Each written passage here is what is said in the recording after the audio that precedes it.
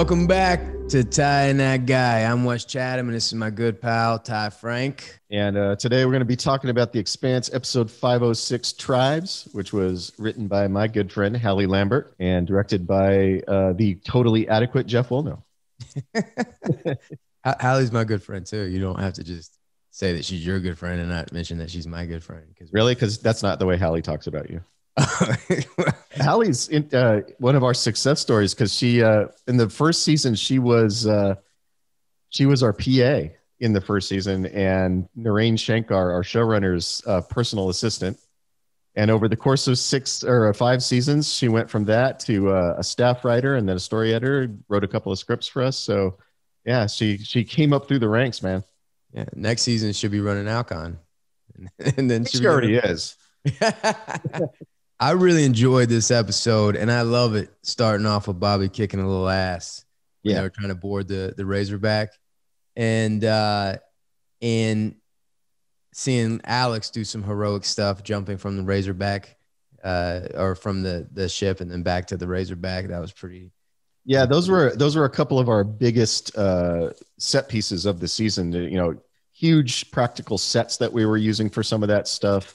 Obviously a lot of visual effects, a lot of wire work. It was a big sequence to shoot. It took a fair amount of time. And then we have Shohreh being asked to be back in the cabinet position, back in the place of power.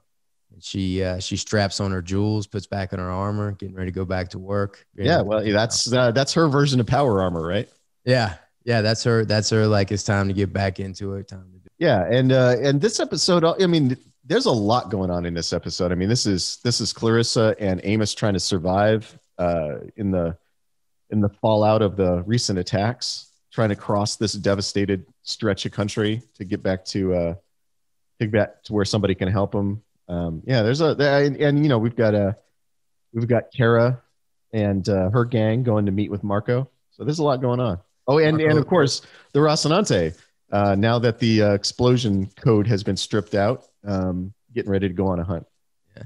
You know, watching this episode and it brings back PTSD of actually shooting these scenes of being up in the north of the wall in the frozen tundra out in the snow. It was cold out there, man. It was cold. It was really cold. But I'm so thankful with the way it turned out and how it looked, and it just looked spectacular. It was our locations department and the people who help us create those areas, they did a great job. I mean, they found us some really interesting locations, and some of the shots of just you and I keep wanting to say Clarissa, but you and Nadine walking through the trees. Yeah, some of those are just beautiful. Jeff shot some beautiful shots. Well, it's Clarissa too. I mean, yeah. You wouldn't be wrong by saying Clarissa. She actually has a real name.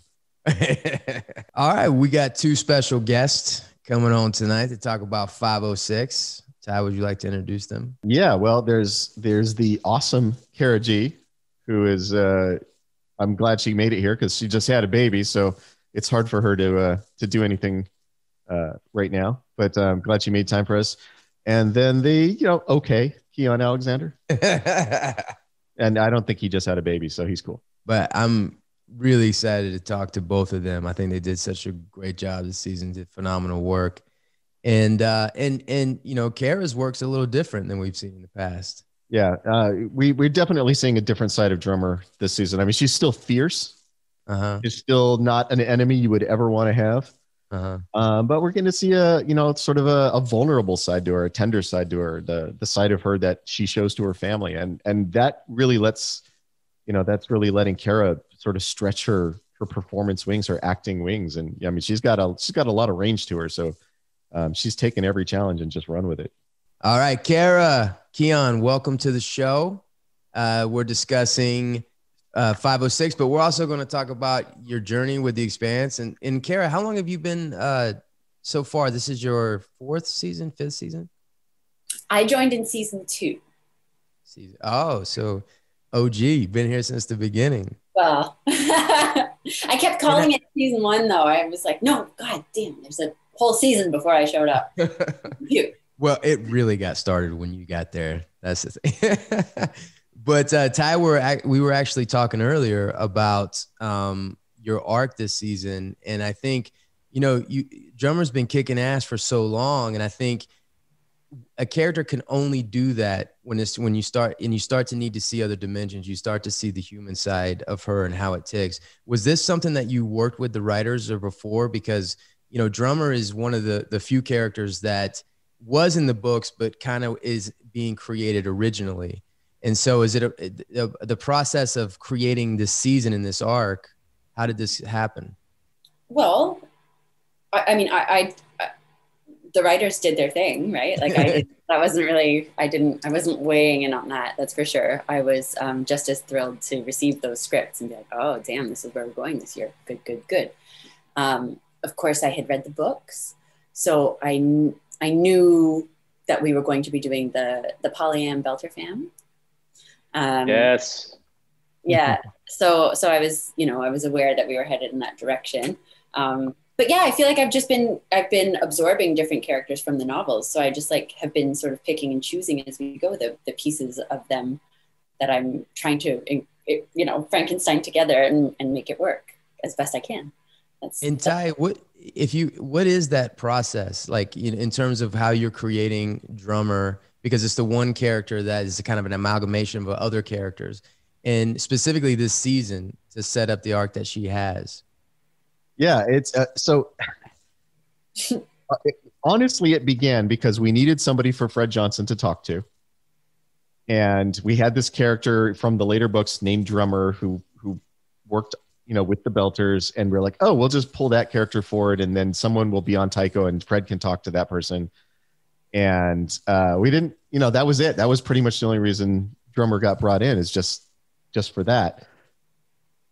And then Cara was so good and had such presence in that first season she was in that we just kept giving her more stuff to do. We kept going, well, what if she was also this person? Well, what if she was also there? And, by now, obviously, she's like half the people in the Expanse.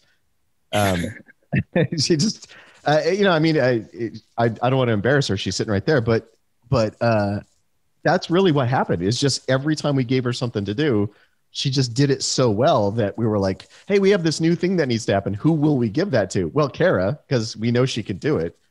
And in many ways, she sort of became our stand-in for the entire belt, because she's got all of the different viewpoints. She's very pro-belt. She's very patriotic. At the same time, she's very conflicted about what the Free Navy is doing. She doesn't think they should be killing the Inner Planets people. At the same time, she understands that a huge part of how the belt survives is picking the scraps off of the Inner Planets. So she's got a lot of conflicting emotions about what's going on in the world. And so it just becomes an interesting character for all those reasons.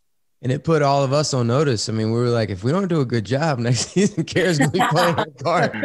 So just beyond the Rossi, people will be calling her Amos. All of a sudden, she's just in her underwear on Earth in the winter. In the snow. Keon, how did this role come to you? How did you hear about it for the first time? I believe it was first listed on Craigslist when I came across it. I was really excited at the opportunity. They weren't paying much at the time, but I was just going through Craigslist looking for gigs. That's how we get almost all of our actors. Shout out to Craigslist. Did your agent? Funny about that, the dude who created Craigslist is a huge fan of the show. Oh, really? Okay. Yeah. Shout out Craigslist. What up? Is his name Craig? Yeah, his name is actually Craig. Yeah. Thank you, Craig. We wouldn't have got Keon if it wasn't for you. Well, I was actually there at dinner in LA with Cara, who's a longtime friend of mine, and Dom, the night that you guys found out that the show was canceled. And so my connection goes back to that very night when I was sort of consoling Dom, and we were all talking about it. You're kidding. I didn't know this. Yeah, we were all together that night, and it was a little somber. I mean, we were having a pretty good dinner, and then the call came in, and Dom broke the news, and we were actually on our way to go see a show. So we walked over, and on the way, I'm sort of consoling her, and it was the first time we had met. And the next time we saw each other was when the show was revived and we were sitting next to each other in the makeup chair playing lovers, ex-lovers, and having had a child together. And it was, so the connection goes back to Cara and then weaves through Dom, and then here I am with you guys playing your favorite belter. This is a great story. I didn't know that. Did you know, were you and Cara friends before? Yeah, we were friends for a long time before that. And so I was familiar with the show. I was familiar with the books. I thought it was dope. I'm a big fan of the books. And so I was familiar with Marco too. So when it came my way, it was like a big nuclear possibility. And so the second that it came my way on Craigslist, I just dove right in, because there's so much material in the books. There's the painting that's painted is so rich about his psyche that I dove right in, and I haven't come out of that for a while now. I enjoy playing in his psyche. Since you bring that up, I'm curious about your process. I mean, as an actor, you would never judge your character, but you do something pretty terrible. I mean, you're killing millions of people. What did you do in your backstory?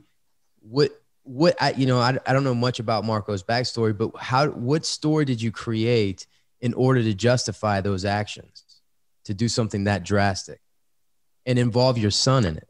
I mean,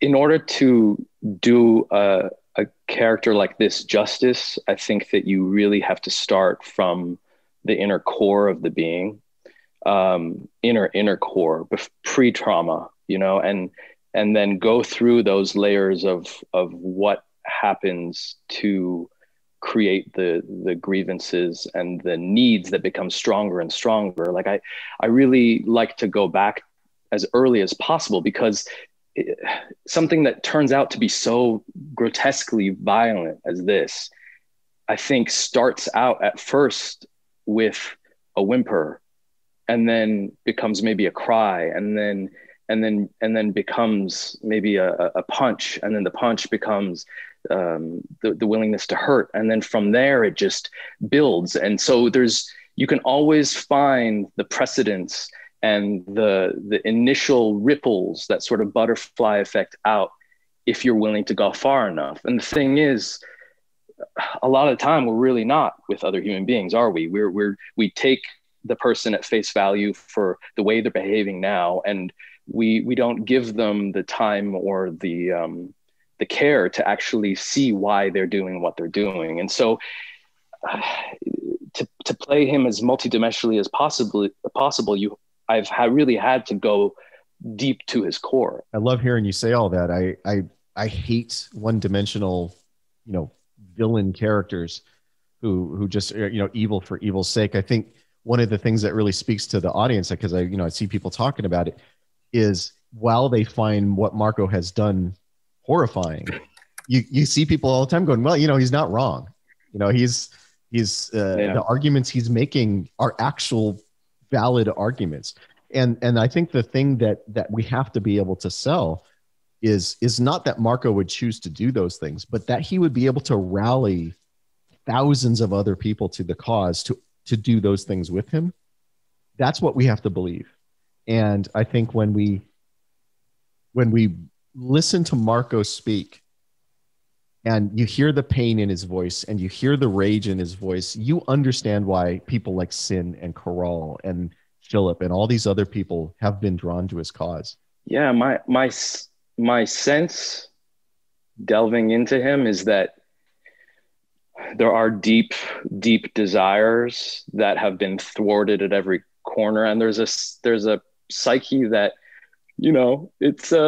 it's a combination of the hurts and the traumas, and also the needs. Like there's the need for attention and all that stuff, but inherently violent? No, I really don't think so. I think it's the accumulation of blows, and I think there's a lot of there's the vision for the belt that he really truly believes is possible. So I think it's actually a product of optimism. Strangely, it's a product of believing that it is possible for there to be justice for belters that leads him to be willing to consider those means. I really don't think he's inherently violent. It's interesting because, you know, the people that are actually following you are, you know, these are people that, I mean, even Naomi in the beginning believed in your vision. You were making these people believe in themselves and believe in their vision and what could be possible. And these are good people, Sin, that are following you and getting behind you. And, you know, what I think is interesting is the question that Drummer has in 506, where she has to make the decision if she's going to follow you. And in the beginning, we see Drummer aligned with Fred Johnson, and we see her with Ashford. And these are all people that she respects, but she sees through Marco in a lot of ways. So what, Cara, what went into that decision to actually work with Marco? Well, I think she's trapped. Stephen Tracy, who plays Bertold, he has that, you know, that fabulous speech about it. You know, Marco is presenting it as if it's a choice, but it's not a choice. Either we work with him or we die. And I think that is accurate. So she's sort of, you know, she's backed into making that decision, if you could call it a decision. Not that she doesn't feel for some of what he's doing as well. Like, I think he does, you know, he does represent obviously one extreme end of what the Free Navy or the OPA is doing and fighting for. And I think there are times where she's like, yeah, you know, he's making a good point. But also at the same time, she cannot roll her eyes hard enough at him. Like, she sees through that, like, pompous. I'm so glad. I'm so glad that in the edit that they kept that eye roll, you know, that she's just like, oh, you might know him from a little project called the Ganymede Done. She's like, fuck off, right? And she has that line in season 4 where she's like, he talks too much, right? And I think that like, she just sees through that. That's a great scene that you guys had in that moment where you're going back and forth. And then Marco sees, God damn it, I like her. I like the way that she sees through me, that she's not in all of me like everybody else. And there's a respect level there. And then also the great scene is you see Naomi's son for the first time and you recognize him, and that was played so well. Well, Cowdy, I mean, you see him and it's like, holy fuck, like, could they have found a more perfect actor for that role? Like, you see him and it's like, yeah, Dom's, and Keon had a baby several years ago yeah, it's a trip. But that scene between Keon and I, that when you were talking about, Wes, that was the very, very last day of shooting for me for season 5. Keon, do you remember that scene? Do you remember doing that? I remember that scene. I remember that scene. We think of Cara Gee as a woman of integrity and a wonderful actress who is dedicated to her craft. But little does the public know that she plays dirty. I do. So dirty. So dirty. I have to tell this story, Cara. You can tackle me later. Tell it. But we're setting this up, and Wes, you're right. I mean, there's a lot of similarities between these two. There's a lot. The difference is what we're willing to do in order to achieve it. Like the chemistry is real because there's so much that is in common and is aligned in terms of vision. So we've been looking forward to this face-off for a long time. I mean, we're friends, but also these two coming together to have a face-off, like we'd been amped about this for a long time. So we get there, and Cara's a little pregnant. They did a good job of hiding it, but like 8 months pregnant or something at that point. It was the last day of shooting. I can't believe I watch it and I'm like, where's her baby? Where did it go? Because she was pregnant through the whole thing, very pregnant. Right? Yeah. They just patted me a bit so that we looked pretty similar. If you've noticed, I have a little bit of a baby bump. But anyway, so we get to that face-off point, and we're both pretty focused when we're on one set most of the time, and then we're goofs the rest of the time. But we get there, we're shooting the face off, we're inching closer, and I don't know if you can find the moment. We're going to have to go back and look for the moment, but I'm sort of like convincing her. And as a ploy, Cara Gee, the wonderful Cara Gee, in the middle of me convincing her, giving my passionate, charismatic as fuck speech, chooses to bump me with her baby bump in the middle of the scene as a ploy. And I sort of, I don't know if we catch it in that take, but I sort of, and I mean, we're close friends. I love that baby from the moment I found out about it. She knows that I'll feel affected by the fact that I'm getting touched by this baby and it'll melt my heart. And in that moment, I think there's a glimmer in my eyes where you can see, I'm like, I can't believe you fucking did that. You used the baby against me. And it's like, fuck you, boom. Dirty. So that's my story. She plays dirty. That Wait, was that your I know it was your last scene, but was that also your first scene together? No, because yeah, season 4. You chose not to kill him. Fucked it. There's a lot packed into that scene. It's totally. a pretty dense scene, really laying out who Marco is, how Drummer's going to have to interact with him, why she's eventually going to make the choices she makes later in the season.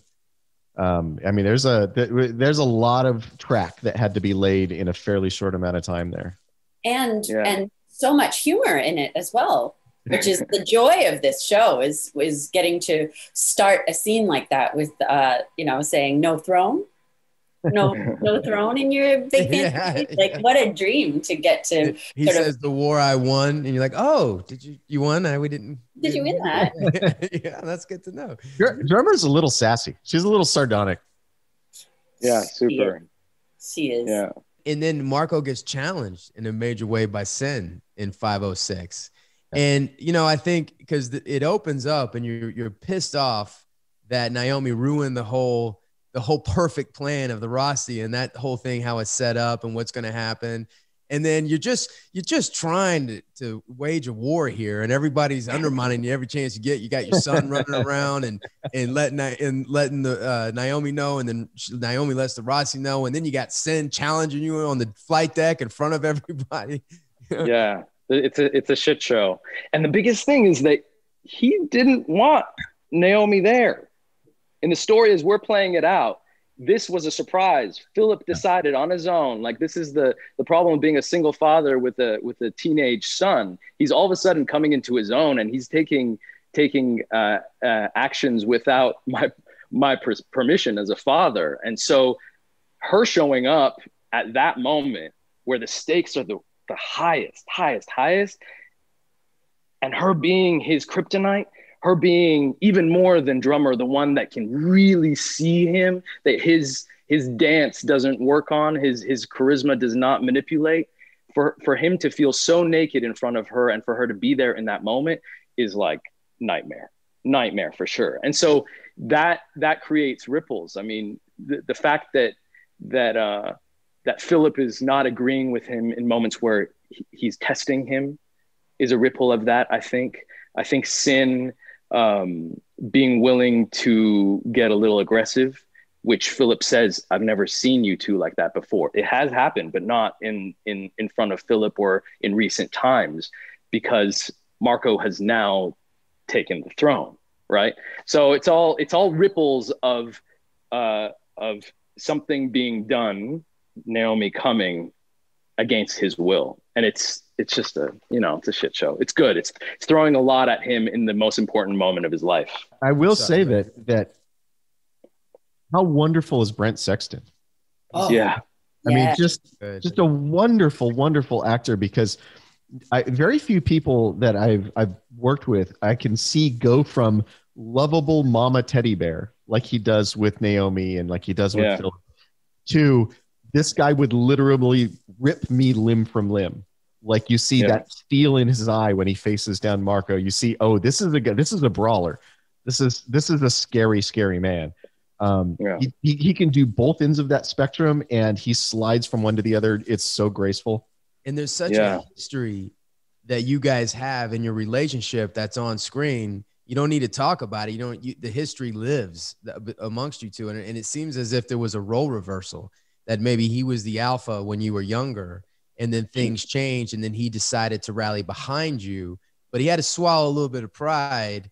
And every now and then that thing rears its head. Yeah, brother. I mean, we don't get a chance to really go into all that, but that's all layered in there. And I mean, Ty, I was super grateful that we got Brent, because like Wes is saying, we didn't have to talk about any of that. We just both dropped into that history together. And yeah, Wes, he used to be Marco's mentor. He taught him a lot of stuff. And so when Marco rose up, it's like surpassing the sorcerer's apprentice, surpassing the sorcerer, and becoming the leader. And so there's a lot pent up there that leads to that moment of explosion. And it's really the fact that it's Naomi, who we both love very deeply, that leads to that, because he would never otherwise challenge me in that way. And what's interesting is how Marco, so if Naomi was never brought aboard the ship, and seeing how things would have played out or implemented itself, it would have been a lot different story than what's happening now. So instead of how he adapts to the situation, even though there's this, Naomi's there and his hands are tied in a way because he can't play too far one way or the other, because you got Sin, and then he's got his son, and he has to convince his son that Naomi's not on his side, as opposed to like just by force, so he knows how to apply force, but he also knows how to dance around like water, and kind of go around the problems and underneath the problems. And so I think dramatically, it's so interesting to watch, because here's a guy that's just trying to have his war, and there's all these obstacles being put, and he's handling it in a way that's unique to Marco. Whereas if, with like a character like Drummer, it's what you see is what you get. She will fucking hammer through it. I mean, I love how she took your gun away in 506.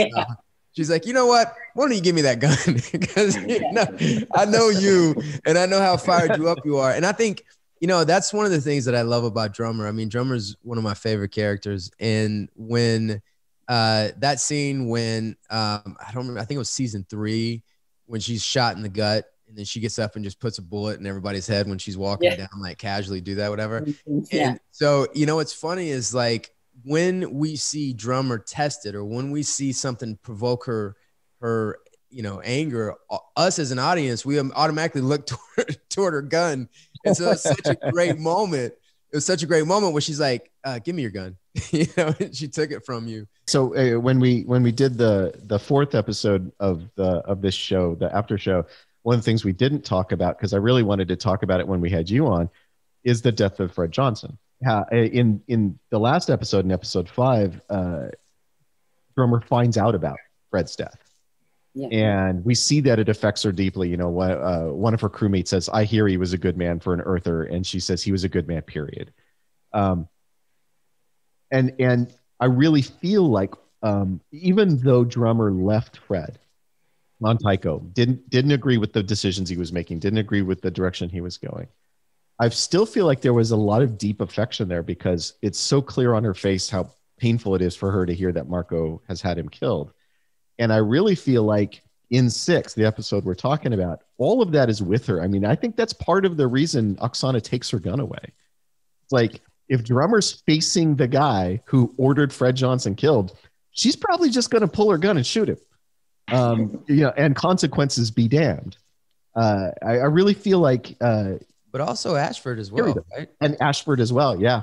Yeah, so how many of her friends have been killed by Marco now? Like, fuck that guy. Like, so many. Oh, and it's Corral who takes it. It's Corral who takes the gun when it comes to pulling her. Everybody's taking Drummer's gun away.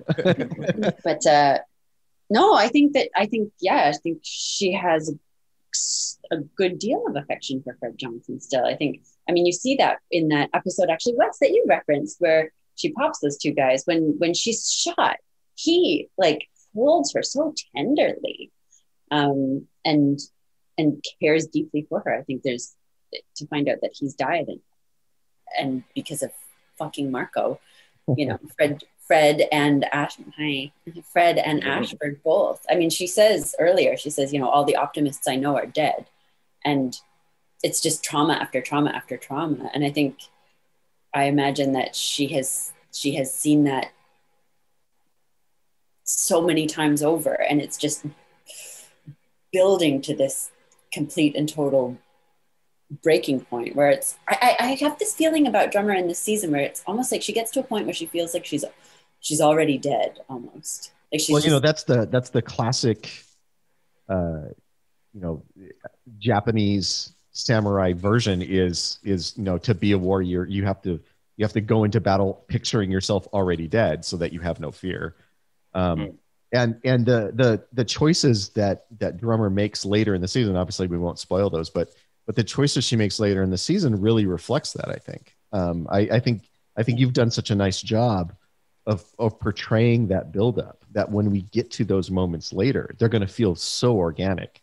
They're just going to feel like the thing that happens because of what she's been through, and you see that slow build in her, exactly what you're talking about. Well, I thank you. And I think that giving her a family this year too deepens that sense, right? She feels, when we meet Drummer, she feels so stone cold and alone, really, in a lot of ways. She's with Fred, but she's, and then we see her warm up to Ashford and develop that, that companionship that they have together that's quite tender and sweet. And then he's ripped away from her, and Fred's ripped away, and she has this family. And we are seeing that, one of the greatest risks that she takes this season is loving and being loved. That's so foreign and such a huge risk, because everyone she loves is, ripped away from her. So I think that having that polyamorous family heightens that sense of her dying inside as things go on. We've talked a bit in this show about, even before you guys came on, about Brent and Olenike on, in Marco's crew and Jisai, and sort of the family we built around Marco. Can you talk a little? We haven't talked much about Drummer's family. Can you talk a little bit about working with those guys? I would love to. Thank you for asking. I do feel like there's something that happens on this show, and it is a little bit magical, not unlike my dear friend Keon, having been with us the night we got canceled, and then all of a sudden he's my, arch nemesis on the show. I think the casting of the people who are playing my family, there's something magical that has happened there. Stephen, Tracy, Sammer Salem, Vanessa Smythe, Willix Lee, and Sandrine Holt, we bonded. And I that doesn't always happen. It's an extremely, extremely lucky thing. So I do think that because of that time we were spending together, away from set, and the investment that we all have in the show, I hope that comes through in that chemistry. And it was really important to all of us that this queer polyamorous family is represented well. I think it's such a rare thing to see queer relationships of any sort. It's still quite rare to see that represented. And to see something so fluid and polyamorous represented. We wanted to treat that with respect. And I know that certainly the writing reinforces that. And not just have it be like, I don't know, superficial, or it was very important that there was love at the center of it. And I think that we all worked really hard to achieve that and had a lot of fun. Well, it certainly worked. I mean, I think the relationship and the love that you guys have for each other is the trigger for vulnerability. I always say, when you make it to an adult, you figure out how to protect yourself. You know what you're sensitive about, you know how to maneuver and everything. And then you have kids and it starts all over again. God damn it. Your beating heart is outside of your body. You're like, shit, I'm vulnerable all over again. And I think the only way that we could get to where we got to with Drummer is creating a family that she truly loved and that they truly loved her. Because the reason that decision to side with Marco or not side with Marco is so interesting is Drummer's already done the math. She knows that she doesn't, I mean, I'm just speaking, but no, this is not somebody that she necessarily wants to align herself with. But she has to take care of her family and what is the best thing for them and going forward and what they want. And so, having these new relationships And this new family is showing us a side of drummer that's so interesting and so vulnerable and so different than what we've seen before. And it's such a smart device. I'm glad I thought of it in the writer's room. That family. We're very grateful to Wes for coming up with all our best ideas. I never get credit, but you know, Cara and Keon, thank you for joining us. That was so great to talk to you guys about the Expanse in 506. And Tad, you want to say anything before we leave? No, I'm really grateful to have these two guys on here. You guys are great interviews. Great interviews, great actors. I'm so excited about this season. It's my favorite season so far. And thank you guys for tuning in. Please, if you get a chance, to like and subscribe down there. And tune in next episode. We talk about 507.